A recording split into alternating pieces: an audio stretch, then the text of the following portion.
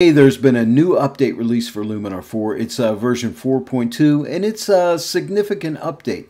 They added a new tool in there, which is what I wanted to show you today. Just kind of introduce you to it. It's called AI Augmented Sky. And basically what it is, it's a tool for adding objects to your sky.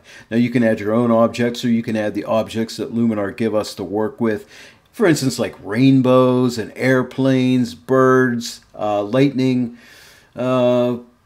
just you name it, you can do it. It's a really cool tool, and it's an artificial intelligence tool, so it really works out nice, and there's really nice adjustments with it.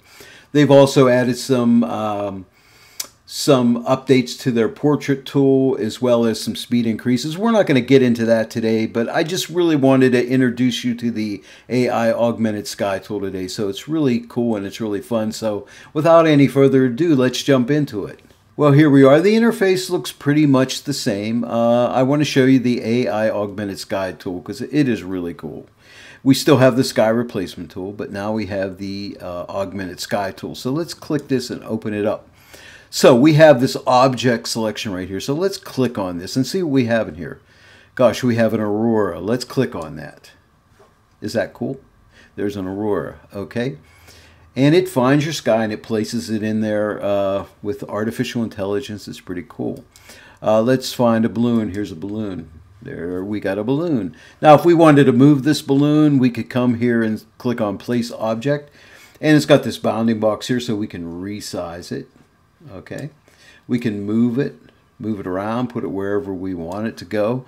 We can, and then we can click Place Object here. Again, it gets rid of the bounding lines around it, and we can relight it. Okay, relight it for the scene, which is really cool. And then you could make it warmer or cooler, depending what you wanted. And let's double click to get it back. And of course, we have a defocus, so if you needed to defocus it a little bit, depending on your image, you might have to defocus it.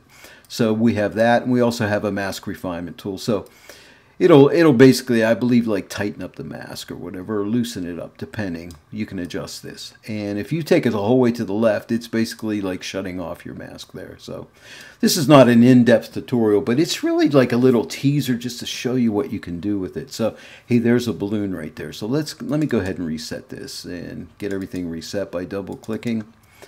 Okay, let's try another object here. Let's do some birds. All right, so there's birds. Okay, now of course we have Place Object again, so we can, if that's, you don't want them the whole way across your image, you can change the size here and, you know, put them wherever you might like. And maybe we want them up in this corner right here. Okay, and then again, you can relight the scene. If you move this to the left, see the birds get darker. If you move it to the right, they kind of blend in more. So you might want them just to be back there in the background a little bit or whatever. You might want them to be out there nice and strong like that. Okay, so that's pretty cool. Let's try something else here. Let's try birds too. Okay, and again, you can change the size of any of these things, but let's go through a few different things here. Let's see what birds 3. Oh, birds 3 is really cool. So let's go Place Object and maybe make those guys a little bit smaller. And again, where do we want to put them? Maybe coming off over this way a little bit here.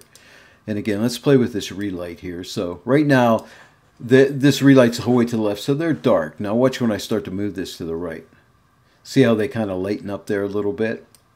So you can get them adjusted into your scene just the way you like. And again, there's the defocus here if you want to defocus. Depending on the image, you may want them out of focus. They might be in a distance. Say like your heels in a distance were out of focus. You might need to take these guys out of focus. Again, it's not an in-depth tutorial, but I just want you to see the different things you can do here, okay? And then we have, let's try clouds. Well, we can add clouds to our sky, so we can add some additional clouds, and that's pretty cool, right? And click on Place Object so we can move these guys around. We can relight them to fit our scene, which is really nice, and change their size. So pretty cool stuff, right? Luminar, you're getting kind of exciting here. If you weren't exciting already, you're really getting exciting. Okay, so this is a lot of fun. So there's that. There's clouds 1. Let's just sample some more clouds 2. Again, we can resize them. but you get the point. Oh, that's a nice looking cloud here. And again, you can see where it says load custom images. You can load your own custom images. And the way I understand it, I think they have to be like a PNG file, like a file without like transparency around it. So it's just going to, you know, go right onto the image there. So it has to be a PNG file. Very important. We'll get into this more later. But again, this is an introduction. Let's try some more clouds here. Well, that's really cool. So... and it, with that artificial intelligence, it does a really nice job. And let's try some more clouds. Give you guys an idea what's here. Some more clouds. Place object. Maybe move it around. Move it over here. Change its size. Yeah, let's make it smaller. Maybe, again, we can relight it to fit the scene. That's really cool. Let's go ahead and reset this. And let's see. Let's try clouds 8. There's clouds 8. And now let's get into an eagle. We have an eagle here. Hey, that's pretty cool. Fly, eagle, fly. Let's click place object. Where do we want the little eagle to be? Oh, he's kind of flying into the scene. See, I can't get him down into the water area. He can only be in the sky. So he's destined for the sky, and again, I can make him smaller. Okay, and I can, I don't want to defocus him, but I can relight him. I can make him stronger, or I can make him blend into the scene more. With this relight, we can warm him up. That might be cool, just warm him up a little bit here, and the amount. Okay, so then the amount is the overall. You can fade him as well with this. So you can make him more into the atmosphere, coming out or whatever. So that's really cool. So there's an eagle. Pretty cool stuff, right? And we even have fireworks. Of course, it'd be nice to have a night sky for the fireworks, but we have fireworks. And let's see what other kind of fireworks we have. We have 3 fireworks. There's the second one. Let's try another one. Where am I at here? Yeah, another one. Okay, so what else do we have? We have a giraffe. This is fun. I need a giraffe, like coming right behind this mountain. Like, this is a huge, tall giraffe. I mean, this is kind of like from Jurassic Park or something like that. It's pretty cool, right? Of course, I can make him smaller just by clicking on here and, you know, whatever. But there's a giraffe. But you can see the possibilities here, right? Really, really fun. Let's try some lightning. Look at the lightning. Isn't that sweet? And look how the lightning goes behind the mountain there. It's pretty cool. Even the tree. So the artificial intelligence is really, really nice. And that's really cool. And then we can relight the scene like that. Or we might want to like pull the amount back a little bit here. Not make it quite as strong, but really kind of realistic. I really like this. Boy, this is exciting. I'm going to have a lot of fun with this. And I'm sure you are too. Let's try another lightning. There's some more lightning there. Now this lightning, we might want to like bring it up like so. Like coming, you know, from the top of the scene maybe. Like that. So that's pretty cool. So some really cool stuff in here. Okay, so we have lightning. We have the moon. Ah, the moon. And now, you know, we could have it coming up over the horizon. We could, again, we could change its size. Whatever you want to do there. It's pretty cool. Relight it. Pretty neat. So we have the moon. We have 2 different moons.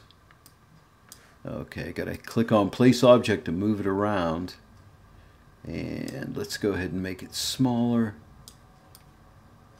Put it up in there.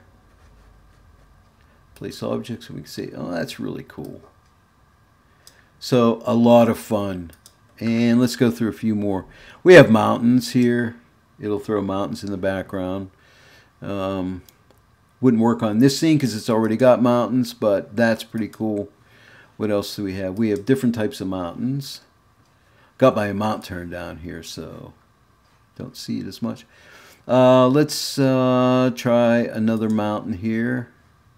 Again, the mountain won't work with this scene, but I want you to see what the mountains look like. So some really, really cool stuff. And here's the 4th mountain here. Nice. And let's see what else we got. We have an airplane. Okay, that's fun. We got this airplane here. And let's see, we can relight him. Okay. So pretty fun stuff. Maybe give him a little defocus. Something like there. That's kind of cool. But can you see the possibilities here? Then we have another plane, a plane coming right at us. And what else do we got here? I just want you guys to see all this stuff. That's why I'm taking my time going through here. We have a planet. And we have 4 planets. So cool. So we can make some fantasy type images. Cool stuff, right? Some of that Star Wars type look. There's Saturn. Fun stuff for the night sky. And here's rainbows. Isn't this cool? I love this rainbow when I started playing around with this. But look at that. We can throw a rainbow in our image here. And then we can adjust the amount if we just want to have it lightly in there. So really cool stuff. So there's that rainbow. And then we also have the big rainbow. So that's kind of fun right there. I think I'll go back to the first rainbow. I really like this one a lot. This one's cool. And so maybe right about there, let's maybe adjust the lighting here a little bit on this, play with the warmth, get it looking just right, the amount, maybe take it up. Maybe not quite a full 100%, but maybe right around there, and I think the focus looks good. So there it is, the AI augmented sky inside of Luminar 4. This is going to be a lot of fun. Let me know what you think about this new tool. Can you see the possibilities for it? Well, there you have it. The new update for Luminar version 4.2. If you already have Luminar 4, go ahead and get that update. If you don't, hey, use my coupon code and use the link I provide you below the video here and go ahead and get a $10 savings on Luminar 4. This is a great piece of software, I'll tell you what, and this is a great update, and I hope this piqued your interest. I wanted to go through all the different objects so you could really see the possibilities, and don't forget you can add your own objects as well. And don't forget there's other updates to this update as well, or other things got updated like the portrait tool and some speed adjustments and some other things as well. So hey, I hope you enjoyed this tutorial today. If you did, please give it a like and share it with your friends. If you're not yet a subscriber to my channel, please subscribe and click the bell notification icon, and then every time I upload a new tutorial, you'll be notified about it.